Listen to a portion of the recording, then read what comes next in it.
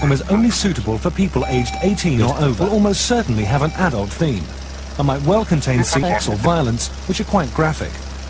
It may also contain explicit language, including sexual swear words.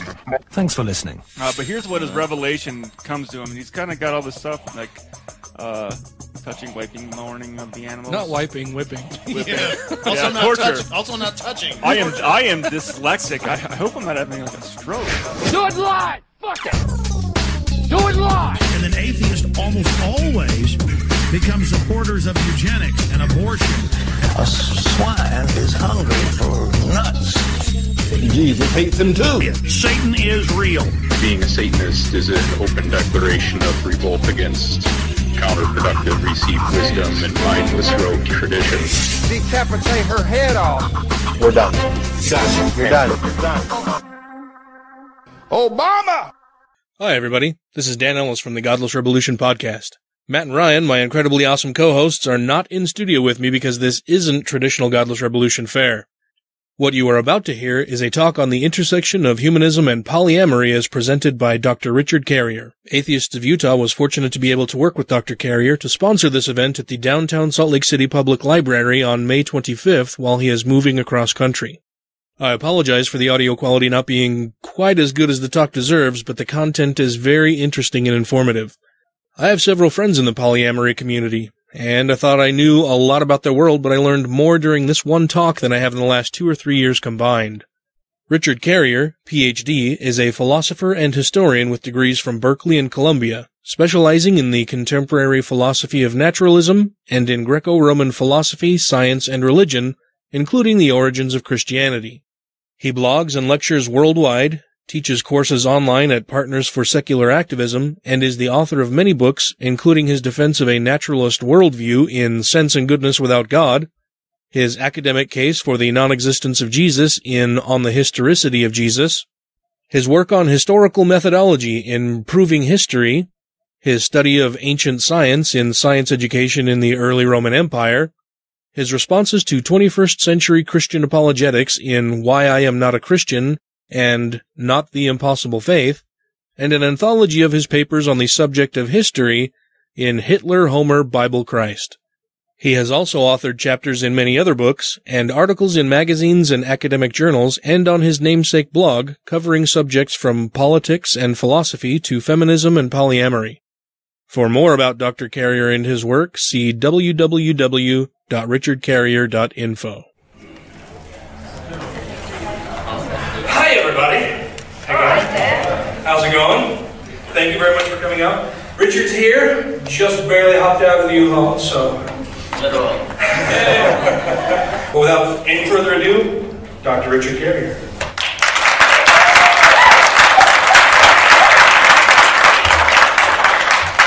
It's great to be in Salt Lake City. This is my first time, actually, and I'm hoping to come back someday. Enjoy it more rather than just this flyby on my way to Columbus. I literally have everything I own in tow. It's all in a truck and a car being towed behind it. My entire life moving from California to Columbus, Ohio, and I'm glad to have an audience to come to and talk to about something interesting, the intersection of humanism and polyamory. For those who don't know, I've become polyamorous and have been openly polyamorous for 1.5 years at least. I had an open relationship for a few years before that that was different than polyamory. I'll talk about the differences later as I get through the talk. But what I want to talk about today is where humanism and polyamory meet and how they can help each other, actually. And I'll start with defining humanism. Humanists, by definition, I would argue, want a better world for humanity. And this entails, they argue, compassion, evidence-based morality, and a determined escape from religious influences over your mind, culture, and laws. That's humanism, I think, in a nutshell. Now, there are examples, for example, of religious influence that humanists fight are homophobia, transphobia, single motherhood, and non-marital sexual relationships, meaning stigma against these things. Many of you might not know that there was a time in U.S. history not too long ago when being a single mother was enormously targeted with prejudice in many different ways. Social disadvantages, frowned upon, tisk, and so on. Before that, it could even be more severely punished. And even just the idea of non-marital sexual relationships, which you take for granted now, that was not always the case. There was hostility to this. So we've had evolving morality over time towards sexuality. We've become more understanding and permissive and saying, you know, a lot of these rules, the reasons we're punishing and criticizing and denouncing people for their sexual behaviors and their personal life choices and so forth, doesn't make any sense. And a lot of this seems to be coming from religion. Big surprise. So we have that problem, and humanists have already been dealing with those things, and that's pretty already normal. And I'm going to give you some examples of why this ties into some other things. So, for example, opposition to single motherhood, non-sexual, non-marital sexual relationships. Also, these are the kinds of things, this hostility to sexuality, is also what the abortion debate is about. It's, of course, an attempt to control female sexuality and to force women into subservience to men. Now, it doesn't do that directly, of course, but it says, well, if you can't have an abortion, then you have to have a kid, and therefore, the argument goes, you need to get a man to take care of you. And this is kind of the way Christians want to mold society. This is their model of how society works. The man works at home, the man works, the woman stays at home, takes care of the kids. They keep trying to recreate this worldview, and opposing abortion is part of the key piece to this, to make sure to kind of force women into their model. Also, however, the same is true even of opposition to gay rights. Amanda Marcotte wrote a really good article on this, pointing out how, in some of these oppositions, opponents of gay rights who have actually given away the game on this, points out how actually the reason they don't want gay marriage is because they want to subordinate women. And you might wonder how, what is the connection from one to the other?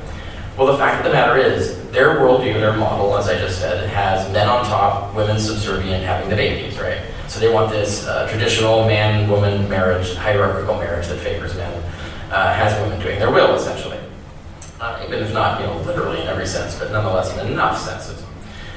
However, if the government admits, the government of all things, this is the worst thing that could possibly happen to them, the government admits that marriage is not about sex and reproduction, that in fact it is only about love, this directly attacks their worldview and actually attacks their attempt to try and recreate this world where women are subordinate to men in traditional marriages.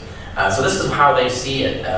Homosexual marriage threatens this because it's actually acknowledging that marriage isn't really about subordination, it isn't really even a gender thing. They don't like that.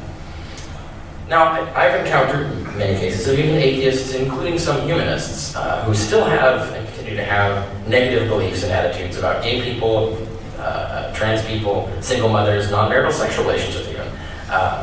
It's different, it's not as bad, it's not as severe, but there's these sometimes run into these latent negative attitudes.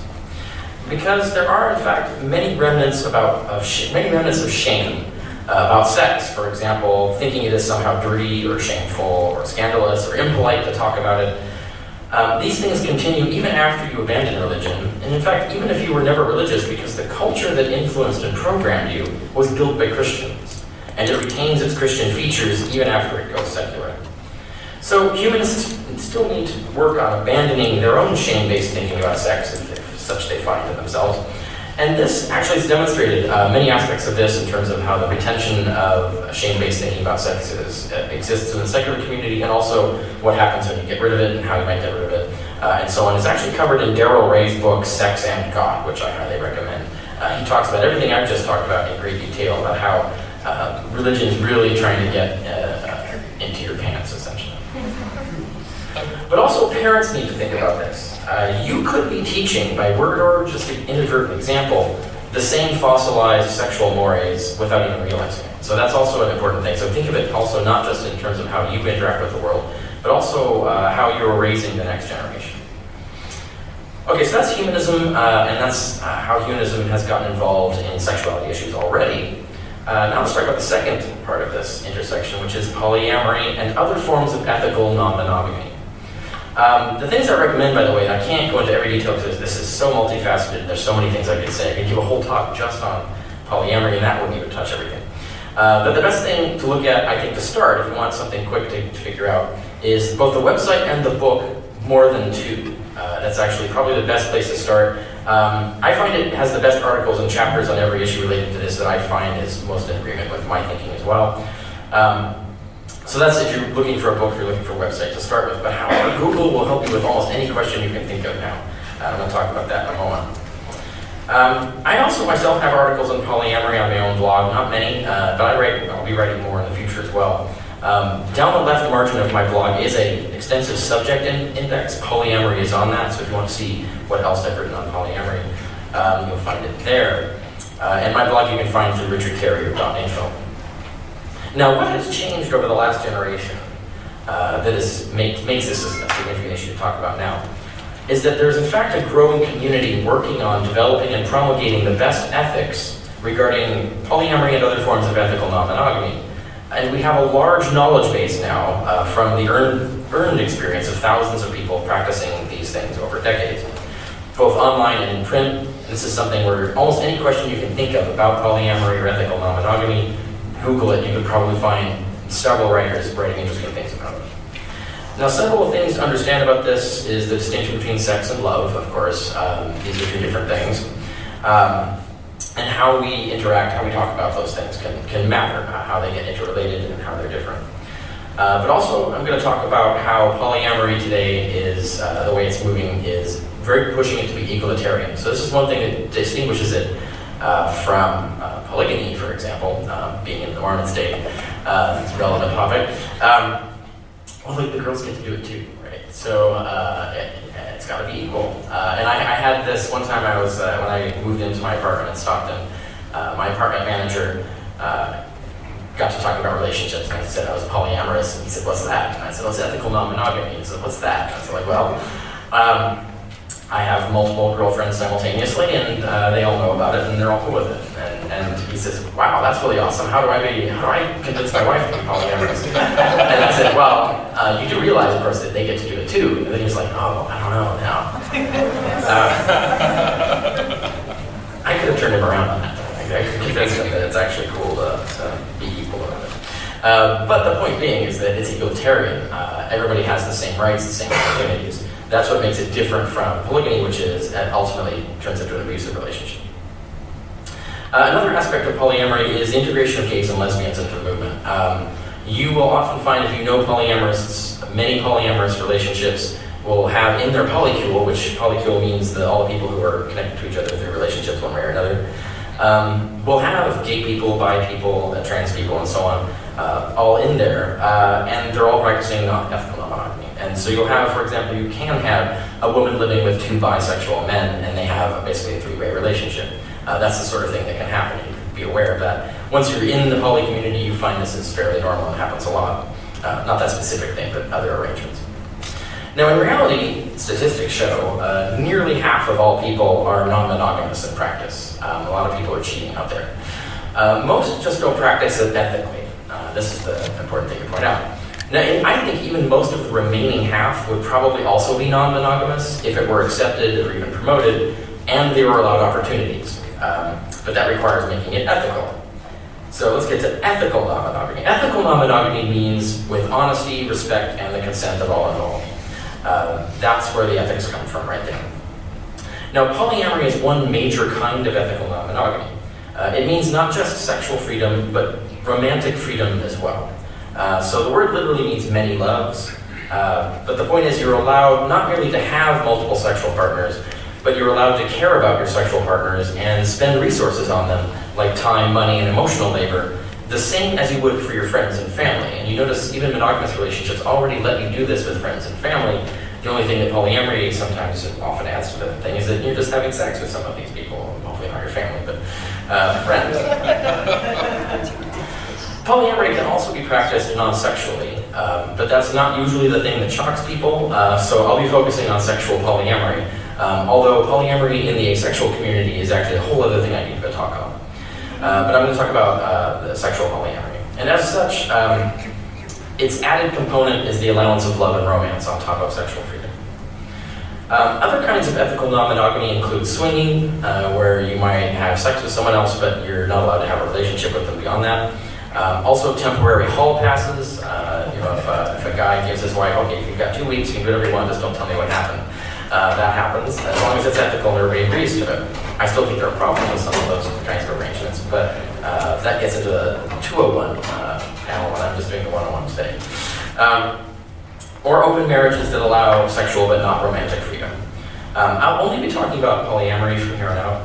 or poly for short. But everything I say does apply to all ethical non-monogamy, even the ability to criticize in ethical terms some other forms of ethical non-monogamy.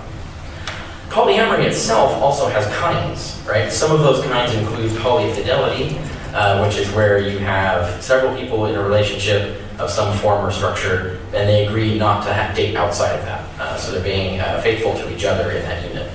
That's one form of polyamory. More commonly as polyamory, where it's more of an open arrangement.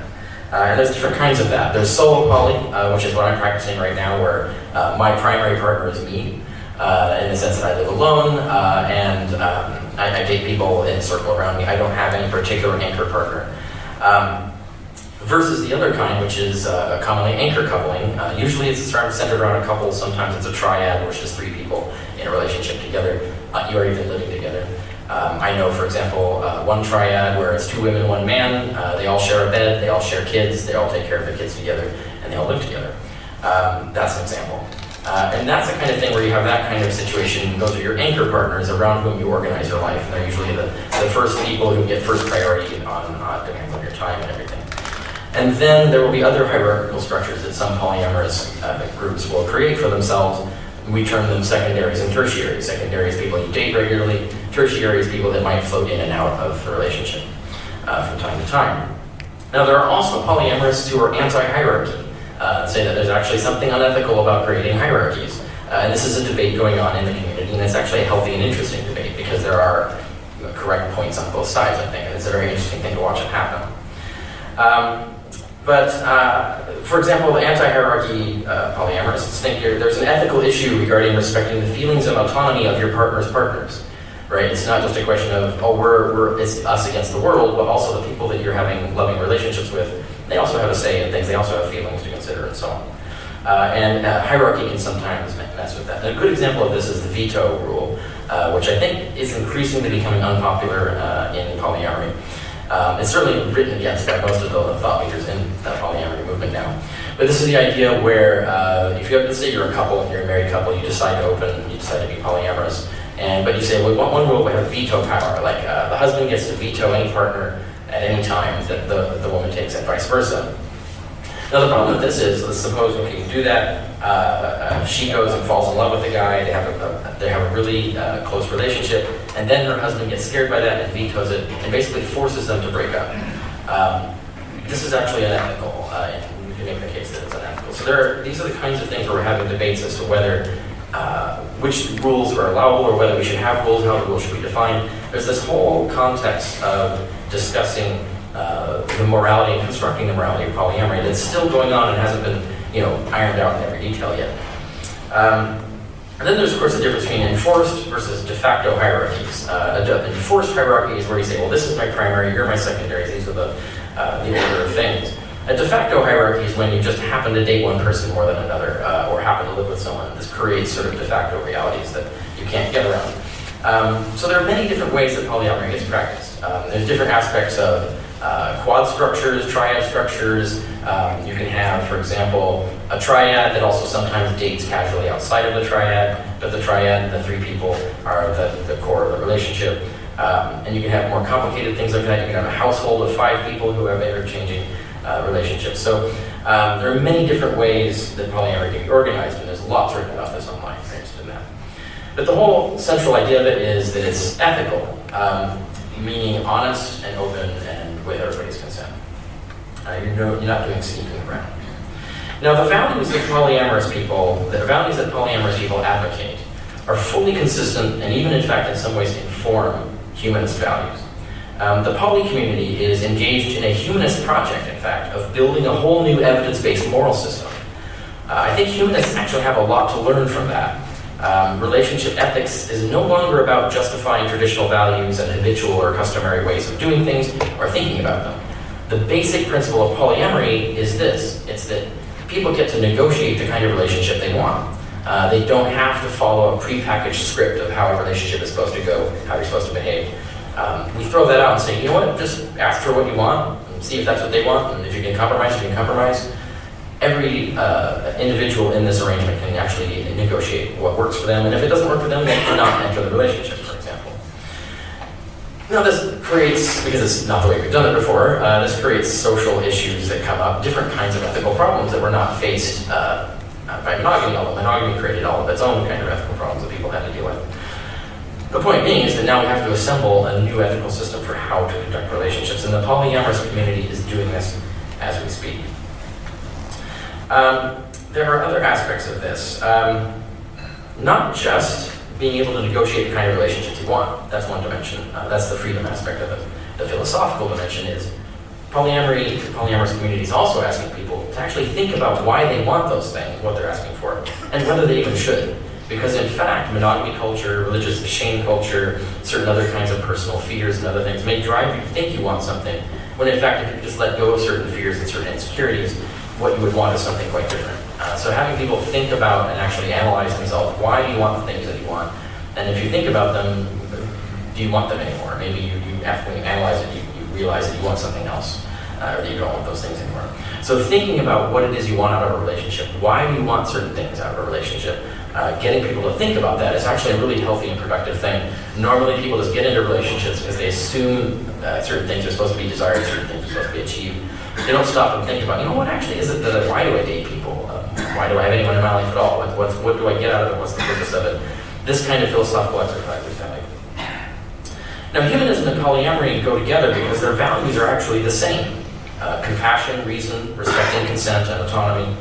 And polyamory needs humanism because though there are polyamorists who are atheists, humanists, and skilled skeptics, in fact, that's more common in the atheist community, humanist community, than it is in, for example, Christianity. But there are also polyamorists who are religious or woo. There's a lot of pseudoscience that sometimes crops up in these, that kind of thing. And we need the counterbalancing voice of reason and secularism more. We have science-based perspective. So for us to enter the polyamory community in greater numbers and talking about these things, we can actually lead it in a good direction, in a more humanist direction. And there are already people who are humanists and atheists who are already doing this, but the more the better. Now, morality, generally, the humanist perspective is that morality is about harm reduction. There's the Wiccan credo, so long as none be harmed, do as ye will. The humanists also sort of adopt something similar to that. And if morality is based on harm reduction, and there's no gods or traditions or metaphysical realities that can tell you what's right or wrong, how to do that, you have to look at science, you have to look at reason, you have to look at evidence, and you have to actually use reason and compassion to determine what your values should be. If you decide, like, it should be about harm reduction, I shouldn't do so much harm in the world. Once you've made that decision, it's evidence-based reasoning from there on out. Rather than tradition, rather than just doing what people told you were supposed to do or saying, well, we've always done it that way. Humanists fight against the claim that that's just how everyone does things, and so do polyamorists. Now, polyamory advances the notion that what's important about a relationship is how well it works for the people who are in it, not that it follows some preordained course. And that's a humanist perspective, if ever there was one. They are walking the walk of humanist values, actually applying evidence-based and harm-reductive egalitarian reasoning to tear down obsolete traditions and build a more fully ethical society. But more than that, polyamory is also discovering and writing about and exploring new humanist values. There's a word they invented called compersion. How many people have heard that word? We have a few people, yeah. This is something that I'm surprised the humanists weren't on before. Compersion is the opposite of jealousy. Compersion is when you actually feel joy and pleasure at your partner's receiving joy and pleasure from someone else or from something else. Or even from something that you do, but also if they're with another partner and you're happy for them, you get that feeling of joy and happiness for them. That's compersion. And what polyamorists have been doing, not only they coined the word and they're talking about this concept as a thing that exists that they're experiencing, they're talking about how that actually integrates into a complete picture of your moral values, about how you should approach life and how you should look at and treat other people, especially people close to you. Now, humanists, I think, should be talking about this value as well, even outside the context of sex and relationships. Polyamorists are already doing this, and so there's actually stuff that humanists can learn from the polyamorous community. They're discovering new ways to look at human ethics, a new phenomena of human moral experience that humanists have overlooked before. In addition to that, polyamory advocates, as well as also I should mention the kink community. At the same time, there's been a rise of discussion of ethics in the kink community that is also quite interesting and informative. But they both place a strong value on and actually practice communication and negotiation in a way that is often underemphasized and under-practiced even within humanism. So humanists actually have something to learn from looking at the way you're doing that. Okay, you know what, can we expand this attitude, this ethic of communication and negotiation to other areas of human life? Will that make humanity better? I think it will. Now, of course, I mentioned before, gender equality is also a lead vanguard in both humanism and polyamory. And this is where the history of monogamy becomes relevant again. I gave a talk called Sex and Sexism in Ancient Rome for the Columbus Society a while ago. You can find that video online. There's also a full transcript for those who prefer to read and watch, where I talk about, in fact, where monogamy comes from. It actually comes from the Romans. You might be surprised to learn. Now, the reality is that marriage was not does not appear to have been an innate thing to the human tribes. Marriage was something that started to be invented as property started to be invented as a thing. And it's not an accident that they arose at the same time. Women's labor and their wombs were literally regarded as property to own. And this is actually what marriage originally was about. Marriage contracts were about who owns that womb, and it wasn't the woman. Now, monogamy, you might be surprised, did not come from Christianity, technically, or even Judaism. In fact, Judaism allowed men to have many wives and concubines and sex slaves. Even men hiring a prostitute was not prohibited as long as she wasn't Jewish. Only women were forbidden to be non-monogamous. It's important to point that out. Only women were insisted upon being monogamous. Pagan culture had a similar system, and it wasn't religious-based either. It was a secular system. Men could only marry one wife, but they could have as many girlfriends and mistresses as they wanted, as well as sex slaves and legal access to prostitutes. They were only forbidden from deflowering elite virgins and having sex with other men's wives. So in fact, monogamy was about controlling women as property. It's about who owns that womb, who has access to that womb. In fact, the word adultery comes literally from adulterating a womb with alien seed, or putting at risk or actually doing so. It's all about the damn womb. It wasn't about sex so much as who owns that womb and what it can produce. And as I mentioned, in the ancient system, the original monogamy system that was invented, the woman didn't own her own womb. Restricting women's sexuality was also in part based on toxic masculinity of the time. A woman having sex with another man was an insult to the power and manhood of the man who owned her. But even that was about making women into property, right? So thus, even women were forced to be monogamous while men were not. Now what happened is, we still had monogamy. Monogamy existed, it was just women were forced to be monogamous. Women had to be monogamous, men not. What Christians did is they took this system over and began suppressing all sexuality. And they extended monogamy expectations and laws to cover men as well as women. Now, you might think, well, isn't that egalitarian? But in point of fact, I suspect, the danger of straying men was that it empowered women. Hence the demonization of the harlot. Why is a harlot a threat? Well, she's an independent woman who can command the resources of multiple men. You can't have that. And we see this when we look at the history of non-monogamy and monogamy in ancient Rome. When men would actually take mistresses, oftentimes they would even find expensive hetaira, companions as they were called, high-end prostitutes that they could actually get contracts of exclusive or near exclusive access to for a fee. We have an example of one of these contracts where the woman says, you know, I'm not going to hire myself out to one guy, I might do two. And so two guys had to dicker over the arrangement. So they basically, the two men themselves shared this one particular woman. But this is an example of, and these women also were empowered in other ways, even though they were socially stigmatized and their privileges taken away legally in many respects. They were allowed to do this, and they had total sexual freedom, unlike other women in their class, or other women in that society. Christians didn't like this. When you have women who can do this, who can stand outside the system and actually make decisions as to who gets to have sex with them and when and for what, that's too much power for women to have. So restricting men's sexuality is a way of actually disempowering them. But of course, it also ends up hurting men as well. Now, I mentioned before that the Christian worldview was built on the belief that women were to be subservient to men and in providing labor, sex, and children.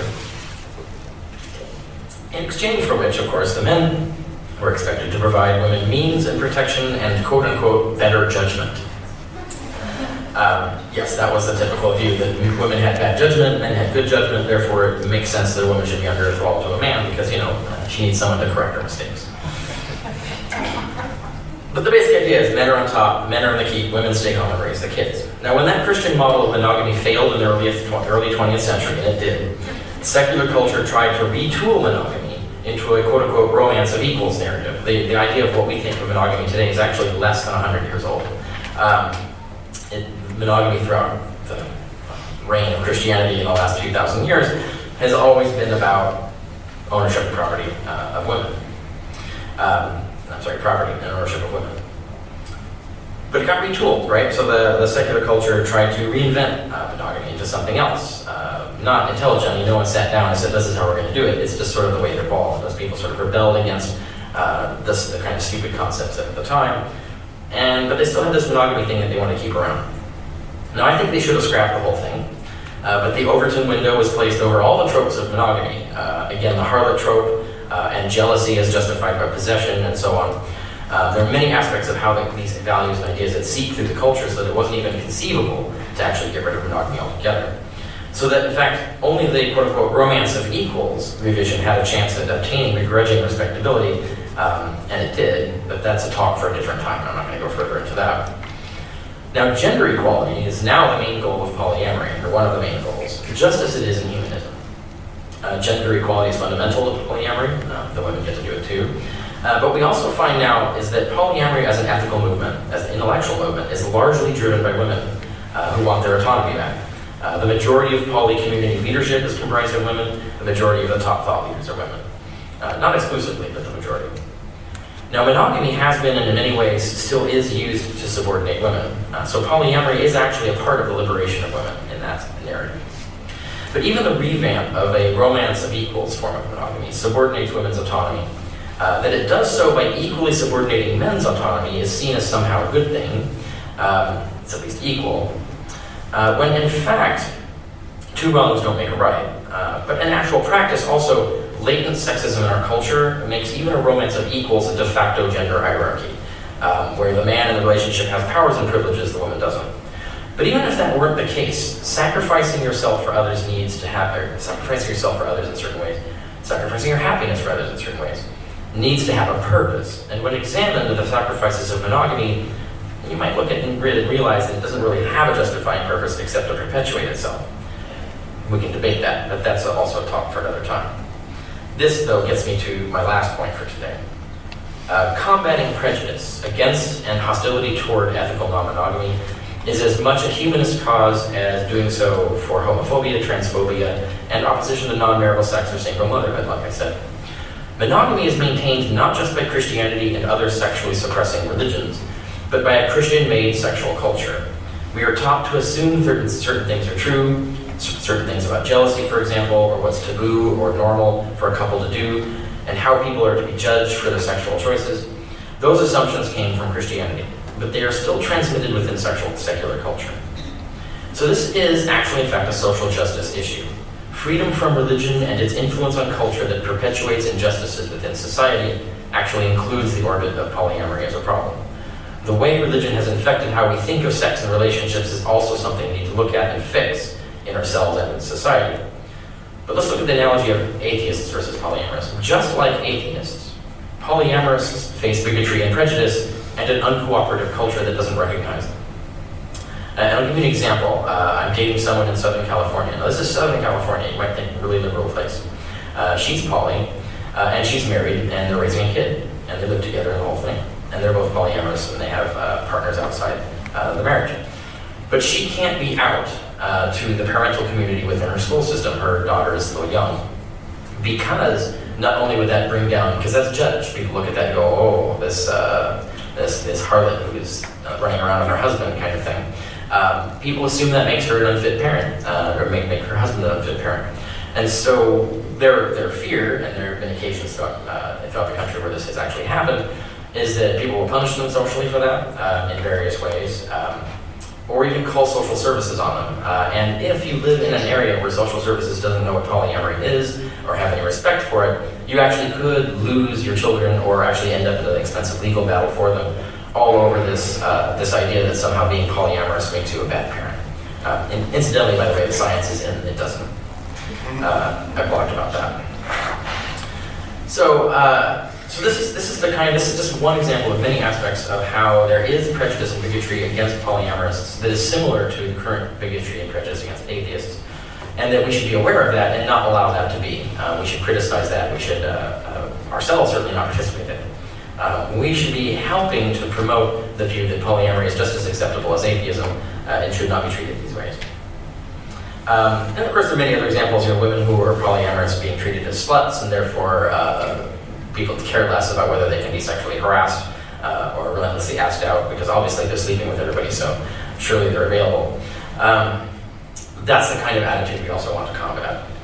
And remember again, that slut trope is a means of disempowering women by attacking and dehumanizing and socially demoting and punishing women who are independent and liberated from male control, and capable of commanding the resources of multiple men, including their resources of time and emotional labor. So you got to think about that when you're talking about promiscuous women, especially if they have multiple loving relationships. That's actually a position of power to be in. Normally a position that men have enjoyed throughout history. There's also negative tropes targeted at men who are polyamorous, denounced as cheaters or abusers. The most common one that I hear is that obviously your wife is not agreeing with what you're doing. You're just forcing her to do this. And then you go talk to her and she's having a great time with multiple boyfriends. Okay, so maybe not. Now, that's not to say that there isn't abuse within polyamory. You can end up in an abusive relationship in poly just as easily as you can in monogamy. So poly doesn't solve that problem. But this is not the affirming the consequent fallacy. Just because that can happen doesn't mean that all poly relationships are like that. Now, so I think in general, watch yourself. Whenever you think, for example, that, and I haven't brought up sex workers, but I could have done a whole talk on that too. Whenever you think a sex worker or any promiscuous woman or man is any different from someone who works as a personal chef or who goes dancing with different friends on different nights, if you think there's some fundamental difference between those two things, you have something you need to fix. You've got that Christian culture stuck in your head. If you think sex is worse or more shocking than those things, you have been infected by this Christian anti-sex culture. You want to cure that. And humanism is a cure for that, by the way. So at least it's part of the process to cure. Now, the last thing I want to mention is another thing I've encountered, which is fears of polyamory. Now, they stem in part from being programmed by monogamy culture and thus having false beliefs about what polyamory means or what that life would be like. But the fears of polyamory also stem in part from the threat that a liberated society poses to those who want to maintain the status quo. For example, accepting the company of atheists. Let's use the analogy of atheists again. Accepting the company of atheists, being friends with them, voting for them, having them be your boss or your employee, letting them teach your kids, allowing them to be out and open. All of these things threatens Christianity because it reminds people they don't have to be Christians. And it actually gives them role models to say, you know what, this guy, they're pretty nice, they're atheists, why do I need to be a Christian anymore? In addition to that, it also exposes them to easier access to asking why atheists are atheists, and thus leaving Christianity. So atheists being out, atheists writing, atheists being accepted, allowing atheists to even touch or be in possession or presence of and talking with people you know is a threat. So it has to be, therefore, shameful to talk about atheism in public or associate with atheists. Atheists have to be punished, so you get threats, killing their pets, which has happened, child service calls, even atheists can't be fit parents, firing them or not hiring them, these kinds of things people run into all the time, or even just making them feel unwelcome. These kinds of things, there's these kinds of petty ways of trying to get atheists out of your social circle to prevent them from infecting the rest of your social circle because you don't want anyone else, your friends or family, to be atheists. Now, polyamory is punished in the exact same way and for the exact same reason, in all the same ways, that sometimes threats, but certainly the child service calls, firing them or not hiring them, making them feel unwelcome, all that thing, excluding them from company. I'll give you an example that happened literally just yesterday. I gave my talk in Reno, and afterwards I was doing the book signing, and this guy came up to me and says, you know, I really wanted to talk to you about polyamory, but my wife said I wasn't allowed to. She said he wasn't allowed to just talk about polyamory with me. I could sense in that she was afraid that if he talked to someone who was polyamorous, he might think, you know what, maybe I want to be polyamorous too, and that becomes a threat to her. And so this is where a lot of the fear of polyamory comes from, this threat. Now, The analogy, though, does point out that the fear is justified, but the point is that doesn't mean the reaction to it is moral. So the same thing, though, accepting the company of polyamorists, having them as your friends, accepting open discussion and allowing social acceptance of polyamory. That means their presence will remind your own spouse or partner that that's an option and an acceptable one at that. Or talking to them or seeing how normal and happy they are, just like atheists, might convince your spouse or partner to want their freedom too. Or it might, for example, as happened, the last generation might make them realize, I think I'm gay.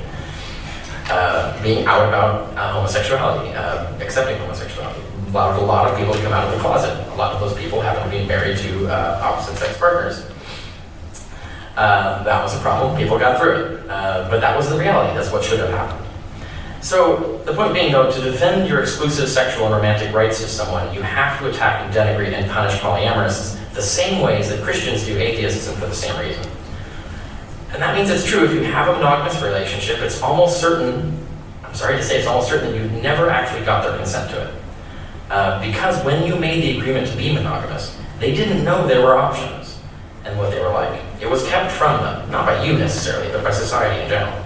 Just as atheism as an option, what it is like to live as an atheist, is kept from churchgoers, because they too might leave when they find out. Wanting to control your partner by restricting their access to knowledge and punishing other people that do it is thus just like churches wanting to control their congregations by restricting their access to knowledge and punishing other people to do it. So polyamory is scary for that reason, just like being an atheist is scary, and for all the same reasons. Now, I'll also add that it's scary even for someone considering atheism or polyamory. If you're religious and you're thinking about, gosh, maybe there's no God, or you're thinking, gosh, maybe I don't like monogamy so much. Christians have all sorts of false beliefs about how miserable they will be if they become an atheist. If you ever talk to a Christian or an ex-Christian, they'll tell you about how they had all these horrible fears about how awful being an atheist was. Then they become an atheist and discover those were all misplaced fears, that life as an atheist was just as fulfilling and in many cases even more so. It is certainly more free and self-determining. Now the same is true of monogamists. They have a lot of fear-based false beliefs about polyamory, which if they do poly, they find those are misplaced fears often, that life in polyamory can be just as fulfilling and in many cases even more so. Now of course, polyamory can also present many of the same problems as monogamy, including abuse and people you love leaving you. Polyamory does not necessarily secure you or guarantee access to a person. But monogamy doesn't solve those problems either. And polyamory relationship skills, by the way, how not to have bad poly experiences, especially if you're new to polyamory. I have a lot to say on that too, but that's a whole other topic. I'm going to end there and turn it over to Q&A, so thank you.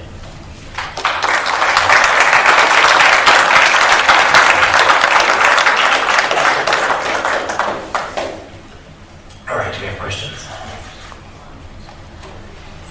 No questions. Okay. So I just read recently that married men are one of the highest statistic men to commit suicide because that they are working to support a wife and children, and I think that often is the debate for feminism and equality rights. That's an interesting perspective. A monogamous man, doesn't feel like he has open rights and is above the woman and the kids.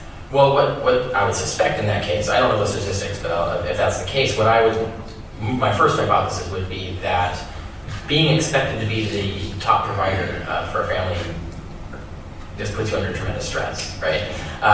And that, I think, there's solutions to that even within monogamy. But polyamory can also solve that because you can distribute your requirements amongst a larger group.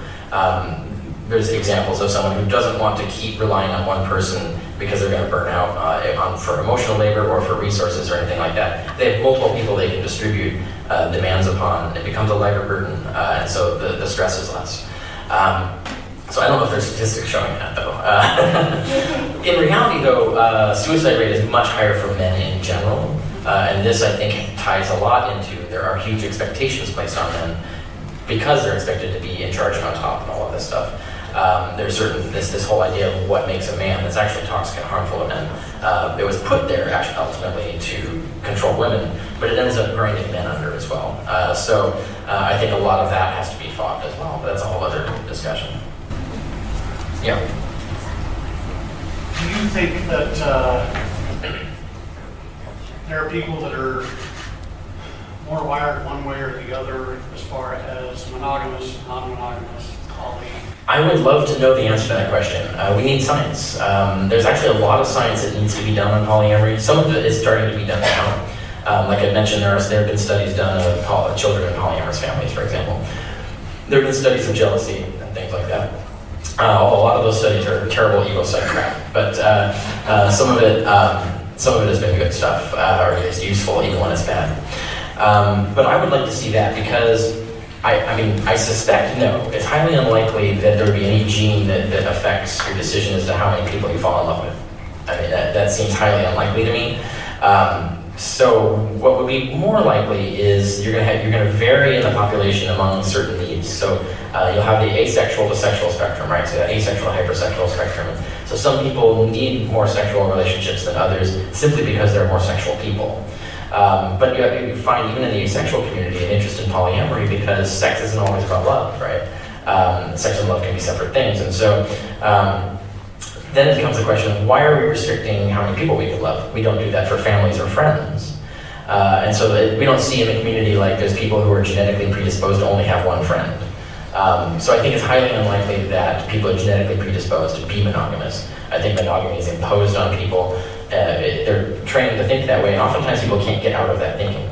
And a lot of it is based on fear, insecurities. For example, thinking like, I need to secure one person. I need to do whatever I can to prevent them from leaving. And it's this kind of self-generating perspective that culture feeds people in terms of how they are supposed to get around. One metamor of mine, which is a boyfriend dating one of my girlfriends, called this I think he said a deprivation economy that monogamy creates. It creates this idea that you have one slot that you can fill. You can have as many friends as you want, you can have all the kids you want, all the parents and aunts and uncles you want.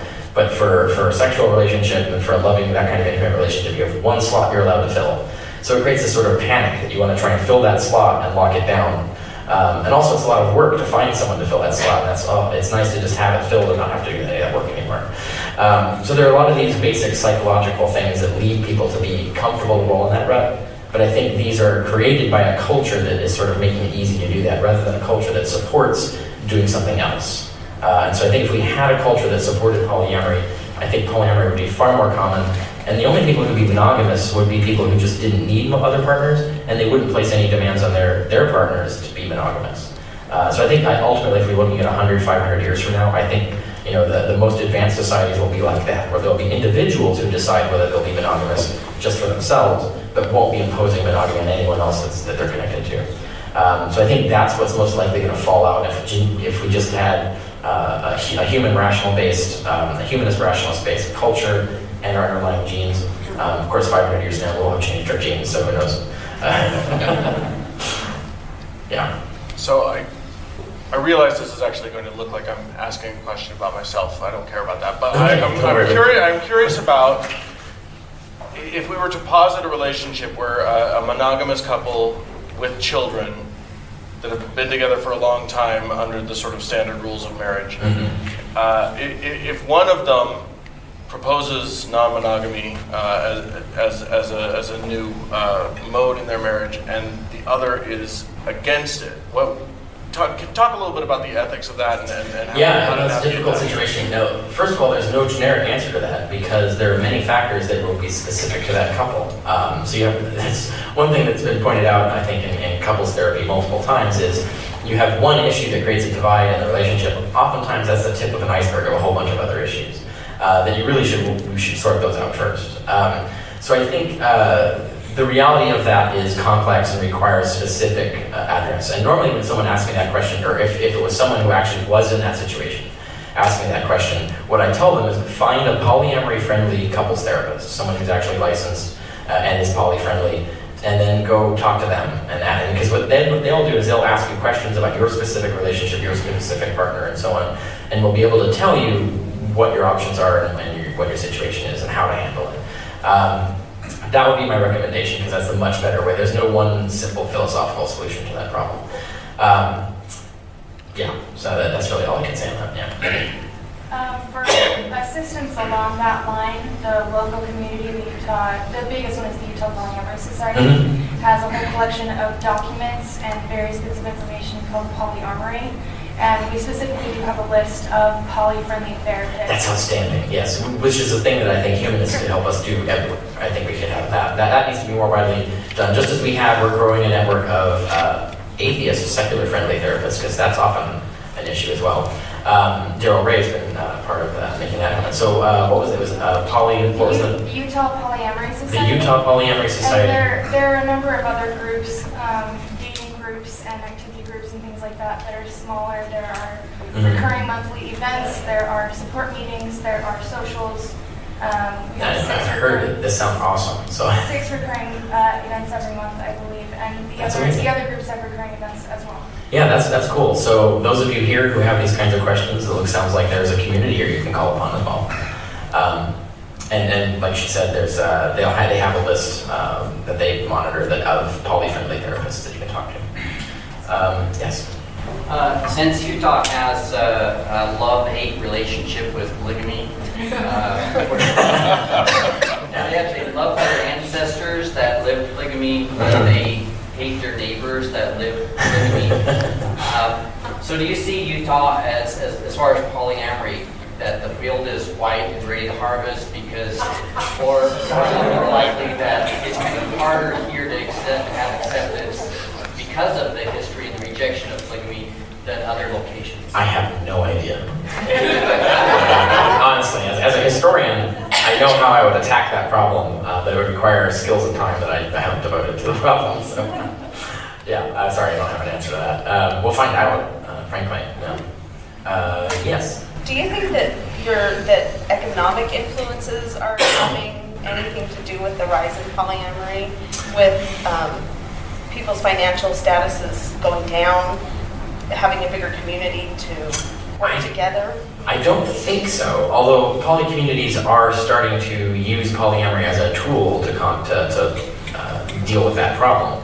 What I think has been a bigger motivating factor is the liberation of women in the workforce. The more financially independent women become, the more they can start asking, like, why do we even want one dude? Why can't I have multiple guys? You know, because it's based on this whole model you're supposed to get a man and he takes care of you. That's a dead model, right? But the Christians are still pushing it.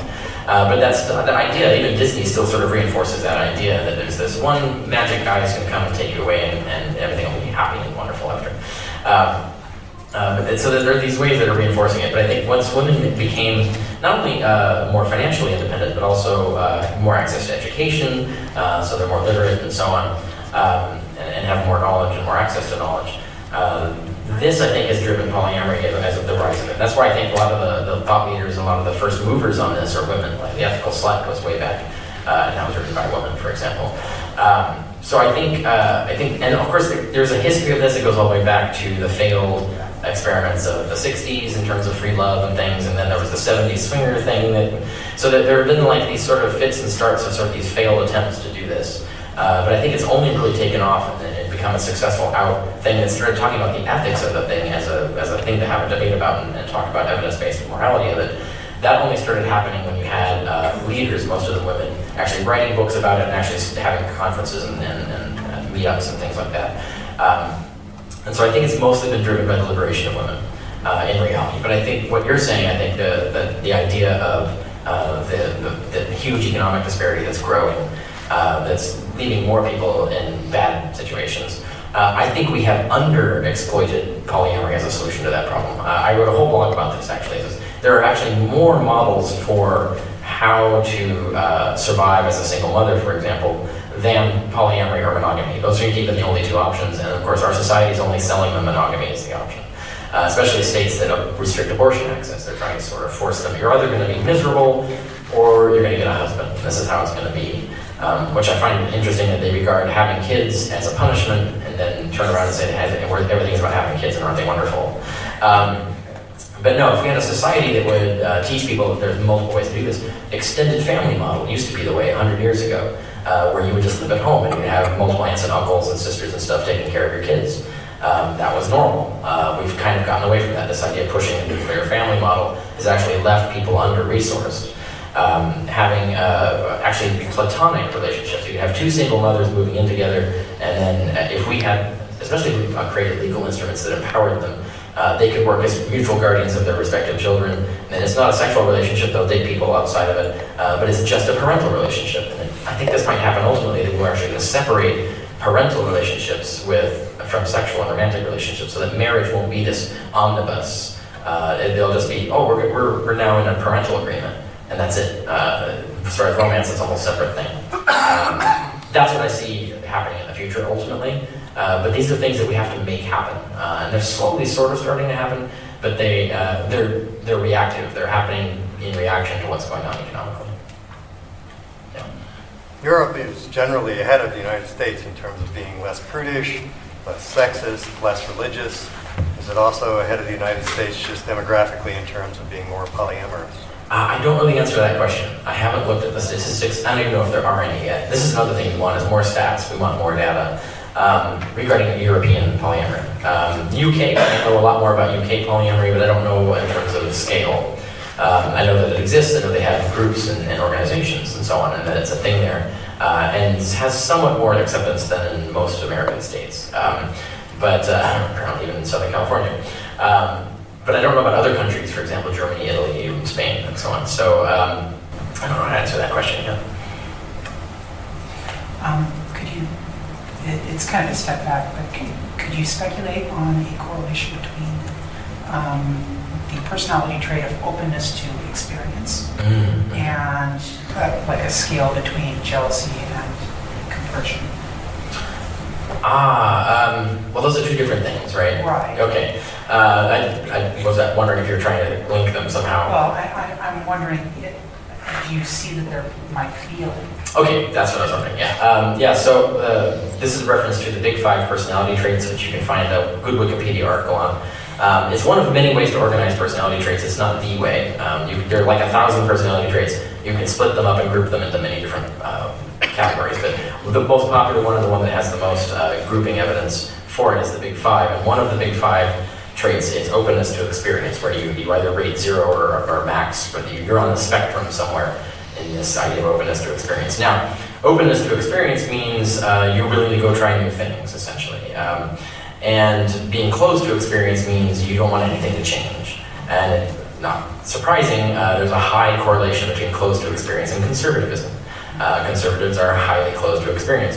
And I think the causal relation is from personality to conservatism. If you're closed to experience, you never learn that there are different things out there that are different, and so you never think about the world differently, and so you get stuck in a conservative rut. So I think there are ways to encourage people who are closed to experience to be a little more open to experience. You can move a little bit on the spectrum with encouragement and habituation, because that's so vital to so many other things. Political rights. A political party that doesn't destroy it, it actually builds the government instead of destroys the government. There's lots of things that result. Climate change, you can pick any issue. Closed to experience personality types are somewhere behind it. So it's a bigger issue than just polyamory. Does it connect to the compersion jealousy spectrum? No, I wouldn't say exactly it does. What it would do, and this is hypothetical, this is what I suspect you'll find if you do a study on this, is that being closed to experience will prevent you from ever exploring polyamory, even in conversation and fantasy, right? You'll want it out of your mind. This is something not even think about. Being open to experience would make you highly likely to explore it, and therefore you'll find that you like it, and so you'll have a statistical effect of many polyamorous, a disproportionate number of polyamorous are going to be have openness to experience, because those are the people who are getting out of the balloon, as it were. So it's more of an emergent correlation. Yeah, that's what I would say, and they're also different, because the compersion jealousy scale is more about getting rid of both social assumptions and your own personal demons, right? So jealousy actually comes in there's many aspects of jealousy. One is possessiveness, which is the idea that you own this person and other people don't get to play with your toys. That's just a stupid idea that should be gotten rid of altogether, right? So you're actually a bad person if you think that way, and you should fix that. But there's other aspect of it is not much talked about, but it's big in polyamory, especially when people first try it out, which is envy. Jealousy oftentimes is actually envy, where your partner's getting lots of dates, you're getting none, they're having all the fun, you're not. That's a solvable problem, by the way, but it requires communication and mutual help with each other and so on. But that's a legitimate feeling, because they're getting more out of the relationship than you are. It's legitimate to say that and point that out because it's true. And you have a grievance there, not necessarily against them, but against what's happening. And so that if they love you, they should be totally game for helping you solve that problem, making it more equitable in some way. The other aspect, which is the one that's most common, I think, is simply insecurity. Jealousy is actually a manifestation of the fear that, oh no, they're going to leave me and I'm going to be alone. And sometimes that fear is justified. Sometimes not only is it justified that maybe it's justified in the sense that they actually should leave you, you should go get somebody else.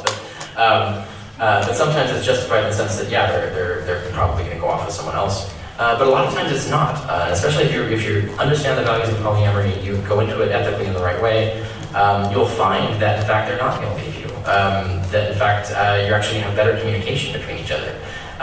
It'll actually improve the relationship in some way. So that's also possible. So being open to experience is being open to the possibility that might happen and then go and see if it happens, right? Being close to experience, you're going to focus on the fear of them leaving you.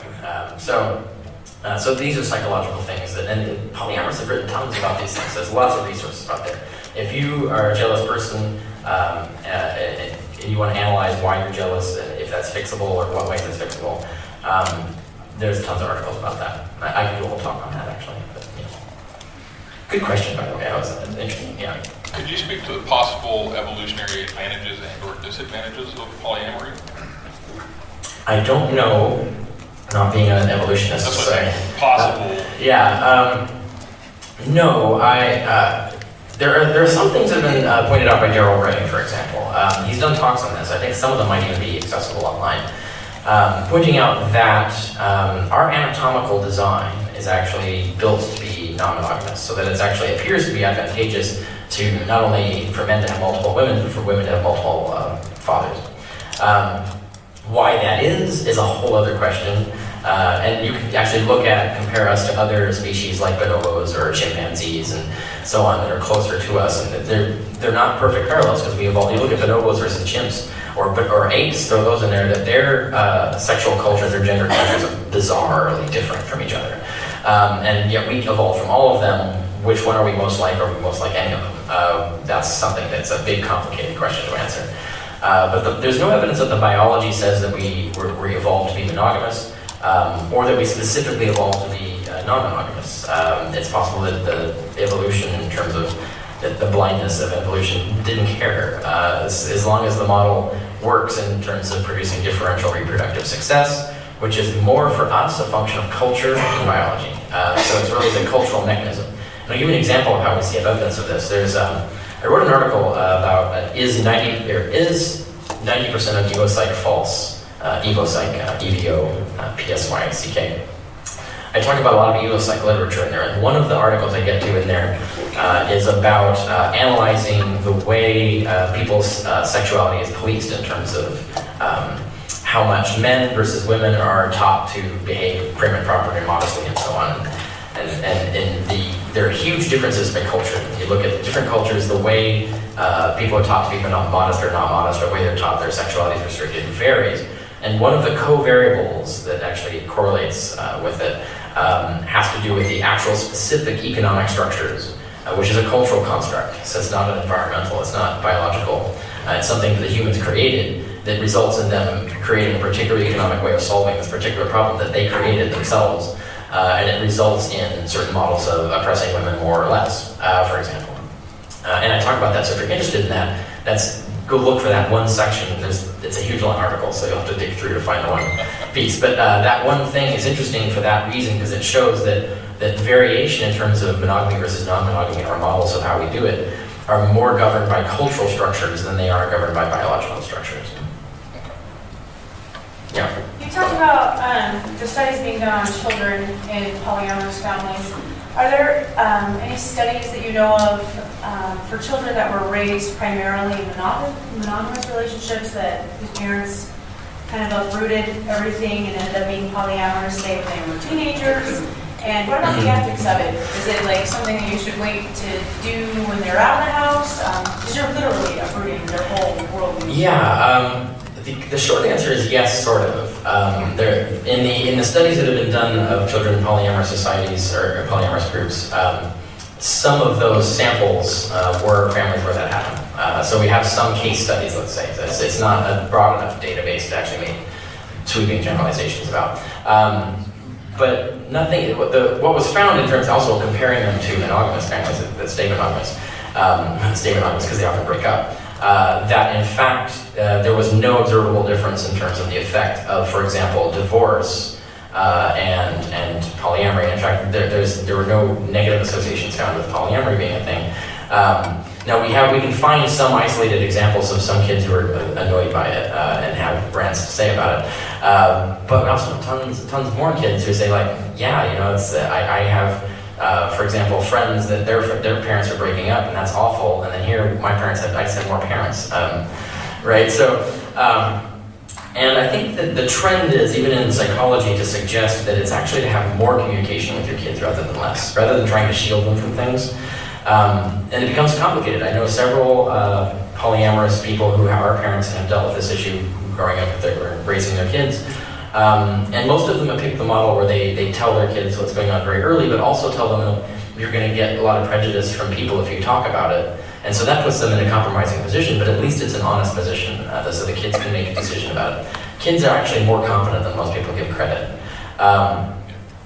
However, I can't give definitive answers to that question because that is really a family therapist's skill set issue. So there are a lot of, again, polyamory-friendly family therapists that will know a lot more about that and have better answers for it. What is, oh, I can't remember her name. Hang on just a moment. Let me see if I can find it. The scholar that has written on this a lot, and she's continuing to do research, by the way, so she might be interested in research suggestions as to which sort of problems to look at. I am going to try and find her. Just talking to her the other day. I might have to tell you later. Oh, Eli Sheff, yes. Elizabeth Sheff, Dr. Elizabeth Sheff. She's got openingup.net. She's also written for Huffington Post and other things like that. She's done some of those family studies. She's continuing to do more. But if you're interested in that specific question and you don't think her research so far answers it adequately, send her an email or a letter and say, like, I'd like some science done on this. Can we make that happen? And I would recommend that. That'd be nice. Anything else? Yeah. The book Sex at Dawn, I'm sure you've read it. What parts of the book did you really like and what do you disagree with? I actually haven't read Sex at Dawn. I know its thesis, and I know it's in it, and I've read the reviews and critiques of it, but I haven't read the book itself. For those who are interested, Sex at Dawn was written by anthropologists, I believe, right? Physical anthropologists who wrote about, or cultural anthropologists. Yeah, it was cultural anthropologists who wrote this book making the argument that human societies were originally not monogamous. And they have many samples from current different societies that have escaped the plague of modernity, I guess. Anyway, so they do a lot, they talk about this a lot. Now, they've been criticized for some of their statements being more speculative than scientifically secure, but at the same time, I've seen some of their stuff and some of it is good, so it's hit or miss, I guess. But that's just it's other people's judgments, not mine. But it is talked about a lot. I'm more interested really in the how to build an ethical model of it. So that's why I recommend More Than Two, which is about how to be polyamorous, rather than were we polyamorous one time. Although I find that an interesting question. So it's the only reason I haven't read that yet is I've been focusing on the making polyamory work side of things, and that's just been where my labor has gone lately. But that is a book, and many people have read it, and everybody that I've talked to personally loves the book. So that's all I can say. There are critiques of it online. You can read about it. I think there's a whole thing on Wikipedia as well. I wouldn't trust everything said on Wikipedia in terms of their critics, but you can at least see what the debate is, what the arguments are. Yeah. Are you planning on doing any books on the subject? Not soon. For one thing, I want a lot more experience at it before I write a book about it. Secondly, there are other people already writing excellent books about it, so I'm not sure what I would have to add. But maybe in a few years, I'll look back and look around and say, okay, here's a niche that hasn't been filled yet. Yeah, so even in terms of like books for people who are beginning in polyamory, like I was, or I think maybe a book on solo polyamory would be worthwhile. No one's done that, but there's lots of really excellent writings on it online already. So the fact is I've got 5 books under contract already, so that I'm going to be occupied for a couple of years, and that's not one of them. But so no. Can you tell us what they are? Yes, for those who are interested, the first is coming out. It's nearly finished. It goes to the printer, or goes to the editor in June. Is Science Education in the Early Roman Empire, which is a piece of my dissertation at Columbia University, dusted off and updated for the field. That covers the whole field of education, how their education system worked in the ancient Roman world, and what its science content was. And I even include things like popular culture means of, like we have television, for example, that promulgates science. They had equivalent things like public lectures and things like that. So I even talk about how science information got filtered to the public, who learned what, how good was it, all of that stuff I talk about. Now that's in preparation for the sequel, which is The Scientist in the Early Roman Empire, which is a social study of scientists in the Roman Empire and what people thought about them, who they were, how they were perceived, what they did, what their lives were like, where they came from.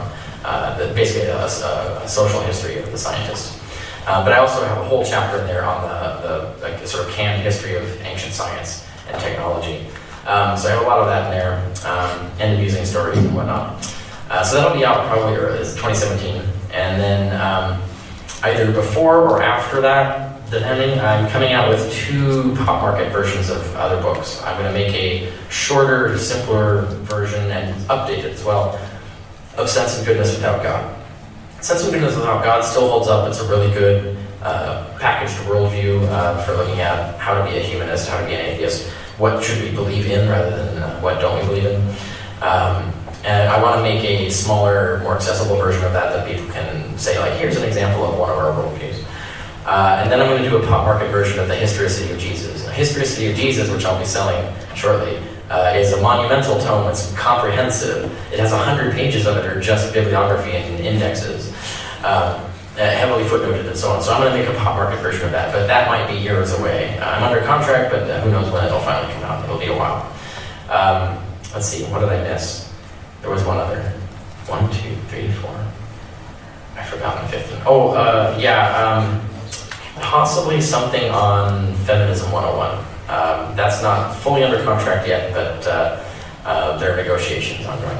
So, yeah. Okay, I have 2 questions. I'm sorry, I'm going to look. I really enjoyed kind of the symbolism that you were using, where you were talking about how keeping someone in a monogamous relationship is unethical because it keeps them from knowing kind of that polyamorous existence. And I was thinking back to kind of my religious days about how knowledge in the Bible was very equated with like to know a woman is to have sex with her. So that equation of knowledge with sex. And so I just thought it was kind of interesting that that same kind of symbol is being used, like knowledge equals sex or sex equals knowledge is being used in this context. Yeah. I wonder if you could expand on that. Well, it's certainly true, right? The more that this is, oh gosh, I was just talking to someone recently about this in the kink community, regarding kink. Especially people in religious communities have these sexual fantasies and desires that they think are shameful and horrible and don't explore them. And are miserable, they're unhappy in their sexual relationships because they don't communicate to their partners as to what they like, and then their partners don't like what's going on either because they're not talking either. Whereas if we had a much more open, if you were to actually go explore the kink community and learn, like read a lot about it and see what the options are and find like how you can actually ethically pursue various kinks and fantasies and things like that, you would be liberated, you would be much better off. And but it's all about knowledge that starts that. You have to know that that exists as a thing. And the next is to know how do you pursue it, how do you pursue it safely, how do you pursue it ethically, and so on. This is a whole body of knowledge. Once you have all that knowledge, now you're empowered and you can go do stuff. But it reminds me on the polyamory question. I was dating a factory worker once as polyamorous. We were both polyamorous, and she was at work, and she's kind of like, she doesn't really hide her polyamory, but she doesn't really talk about it either. until she was sitting down with a coworker, and her coworker started asking her, like, do you have a boyfriend, and so on. And so she had to say, like, well, I'm polyamorous, I have multiple boyfriends, and so on. And she was all ready to like have this like shaming thing going on. And no, her coworker said, that's a thing? That would solve so many problems. Notice how knowledge just blew her mind, right? It changed her perspective on the world. Just knowing that it exists as a thing changes everything. So knowledge relates to human happiness and sexual freedom and everything. So, yeah. Oh, you had a second one you said. Yeah, you made it. Yeah. I was fortunate enough to witness like a swinger relationship between married, it was a heterosexual swinger couple. And they've been together for like 10 years. And I witnessed that they have certain couples that they had a very kind of deep connection with, right? They considered themselves swingers because they also would be adventurous with people that they didn't necessarily have kind of a deeper connection with. And so my argument is, and I don't know if this is correct or not, that kind of situation is subsumed in a way under this polyamorous umbrella. Yeah, so this... what do you have to say? This gets into identity politics as an issue, where people should be allowed to pick their own labels for themselves. And an example we have in our community is atheist versus agnostic, right? You can harangue someone for saying they're an agnostic and say, you should really just admit you're an atheist. But there might be reasons they're saying agnostic, right? And those reasons might be legitimate. I mean, they might be a school teacher in Alabama for something. Where it's because agnostic is a safer label, right? It's easier to coast through the social prejudices of society with that label, and there may be a legitimate reason for you to have to do that. Same way that if you're polyamorous, you might have to hide it from your coworkers or from your bosses or whoever. So I don't really I don't do identity policing on people. So if someone doesn't want to call themselves polyamorous, that's fine. I think from a clinical perspective, as a third-party observer, like if historians were to sift through their junk mail or through their mail, their email after 1,000 years, they would identify them as polyamorous, right? And because there are many polyamorous relationships, polycules, that do that model, where they have really close, loving relationships with a few people, and then also all of them date more casually outside as well. That's actually fairly common. Polyfidelity is actually the less common model of polyamory. So what you've described, objectively from third-party analysis, you'd say that they're just poly, and they just date outside of that as well. They practice other forms of ethical non-monogamy in addition to it. But I wouldn't force them to take the label. If they want to call themselves only swingers and avoid the word poly, that's totally fine, and they might have good reasons for it.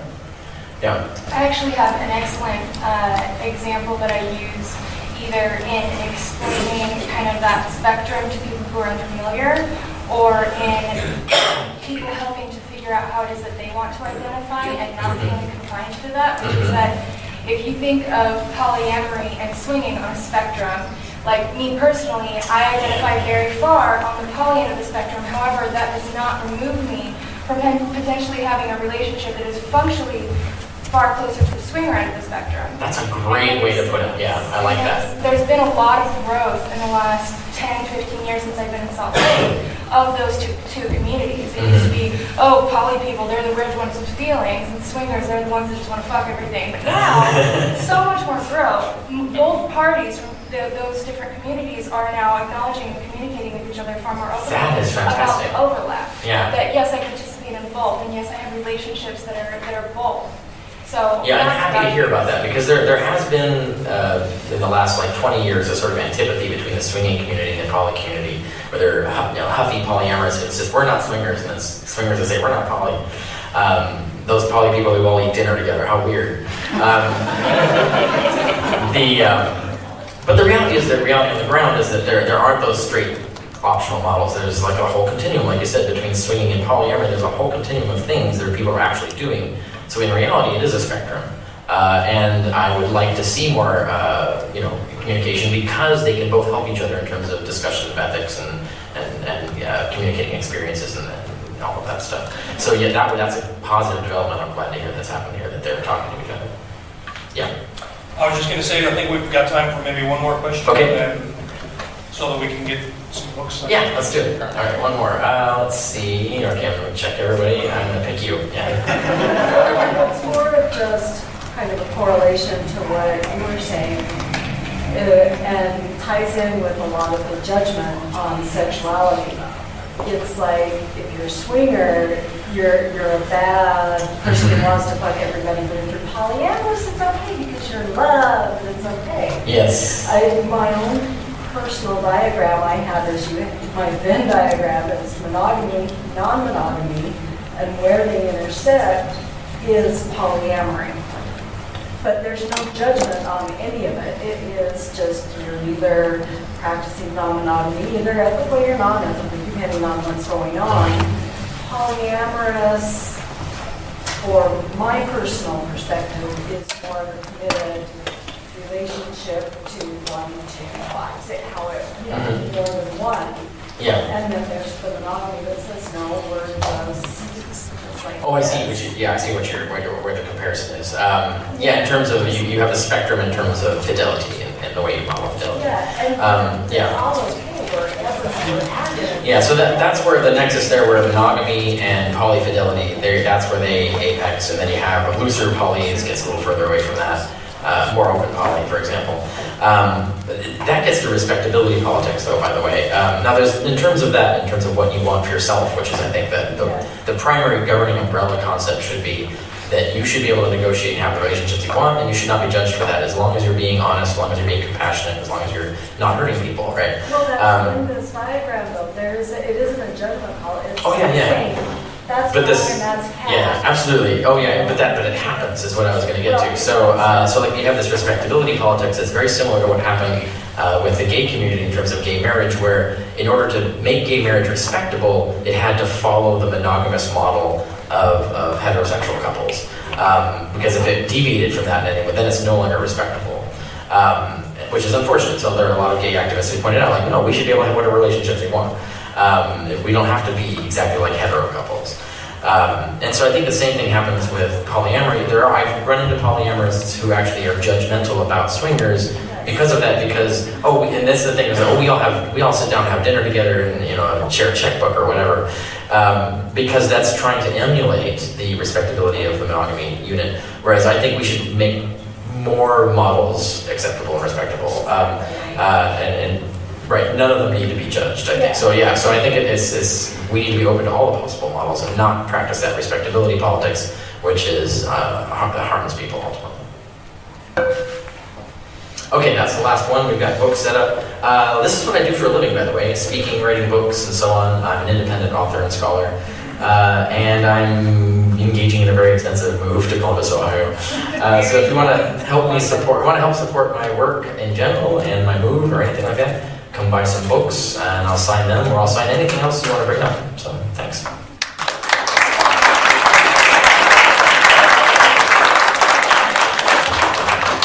On behalf of Atheist Utah, who sponsored the talk tonight, I want to thank everybody for coming out. I appreciate it. Come on over and say hi and get a book signed and enjoy the rest of your evening.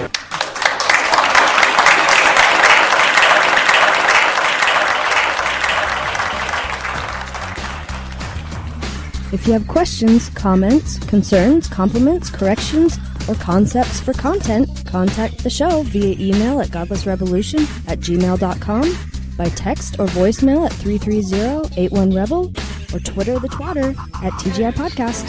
Thanks, bitches. Thanks for listening, everybody. I hope you enjoyed this talk and bonus episode of the Godless Revolution as much as I did. You can find more information about Dr. Carrier and his work by visiting his website, www.richardcarrier.info.